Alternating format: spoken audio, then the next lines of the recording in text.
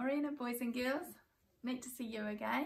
Now today's Wednesday, the 22nd of September, and we've been talking about the letter P. Can you see the P? There it is. And we've got popcorn popping. Pa, pa, pa. That's how a P sounds. If you've got some more P words to add to our list, send them along and I'll put them on our list. Let's take a look. Here it is. It's getting very long now. We've got pig, plant, plan, pink, Peter, pool, police, pets, popcorn, party, pasta, pumpkin, potato, pirate, pile, pen, pencil, purple, pants, pull. Lots of those were from an ace, which is great. Panther, pot, post, piano, poster, postman, pea, pod and pull. Lots of P words. If you think of any more, send them along. It'd be great. Okay, now today we're going to have a look at a new book that I've got, and it's called How Does It Grow? Seed to Sunflower. Who's grown sunflowers in their garden like this? They're so neat, aren't they? They're really big.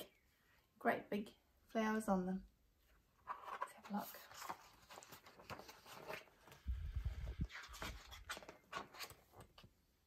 So it starts off with, how does it grow? The sunflower grows from a seed. Inside this seed is a tiny plant. The seed also contains food that the tiny plant needs to help it grow. The sunflower seeds start to grow or germinate. That means they break open in the springtime when the weather is warm and the soil is damp. After a few days, a root pushes its way out of the seed.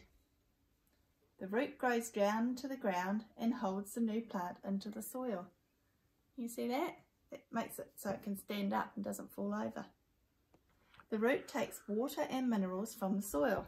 So it gets water with its long bits like this, and it sucks up the water and takes good things out of the soil to help the plant grow. A small shoot pushes the soil and grows upwards towards the sunshine. The little plant is now called a seedling. It's a seedling there. Then the stem starts to grow. It's a stem. The stem supports the plant. It also carries water and minerals from the roots all the way up. Next, the leaves start to grow. There's the leaves. The leaves use sunlight to help make food for the growing plant. The plant sometimes grows as much as 30 centimetres in a week. So that's as long as a ruler in a week. It's pretty fast, isn't it? You can almost see them growing. Look at this. To grow big and strong, the sunflower needs air, water, and lots of sunshine. Sunflowers can grow up to 3 metres tall. That's 1.5 times as tall as a very tall person. So that's twice as tall as your dad, at least. Pretty tall. Look at this sunflower way up here, and she's standing on a step to reach the top. Sunflower plants are fully grown after about 3 months. It says flowers in bloom. The sunflower plant makes flowers. What looks like a large flower is really many small flowers. The flowers in the middle are like short little tubes. The tube-like flowers at the edge each have a yellow petal. The sunflower needs a lot of sunshine.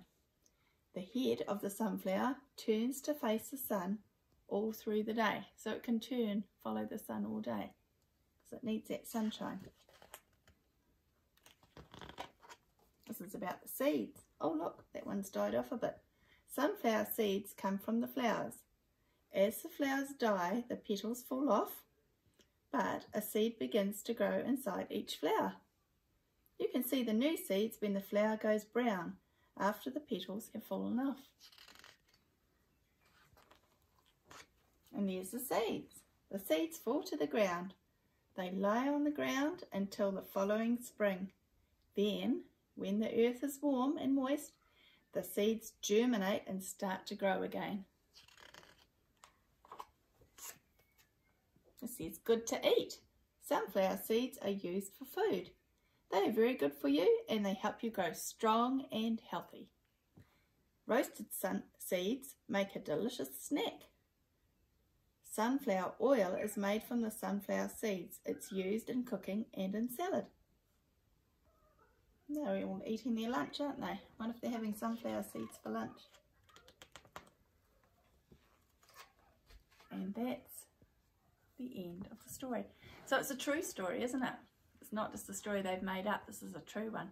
So if you want to, you could plant some little seeds and watch them grow.